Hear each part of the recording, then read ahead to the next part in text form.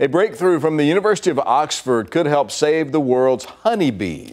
Scientists have developed a new engineered food supplement that mimics key nutrients in pollen, boosting colony and reproduction. This is kind of cool. In trials, bees fed the supplement produced 15 times more larvae than those on standard diets.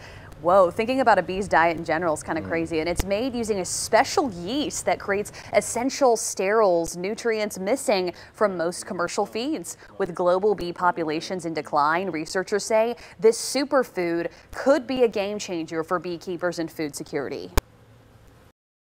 There were gaps in the year when didn't have enough food available, and this was becoming more and more important as pollination of crops depended on domesticated bees, but also climate change affects the variability with which plants come into flower.